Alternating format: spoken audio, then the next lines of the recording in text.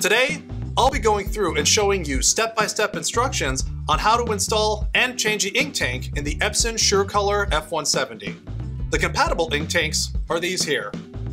Let's get started. Ensure that your printer is turned on. The ink tanks can be accessed here. When it is on, you can proceed to opening the cover, then opening the ink tank cover. Now that we're where we need to be, we're going to take the ink out of the packaging. Remove the new ink tank from its packaging. For this printer, your black tank will be on the left side, followed by cyan, then magenta, and lastly, the yellow ink tank will be on the right.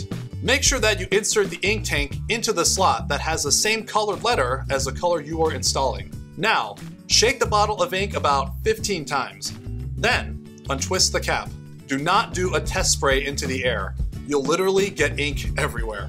Insert the ink bottle straight into the port to fill the ink to the upper line. Lightly squeeze the bottle. Then, once you've filled the tank to full, recap the bottle and repeat the steps for the other colors.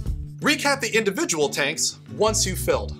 After you refill all the tanks that need filling, close the ink tank cover. If turned on, the printer should automatically start recognizing the ink level being refilled and process them to begin the printing process. All done, now you're ready to print.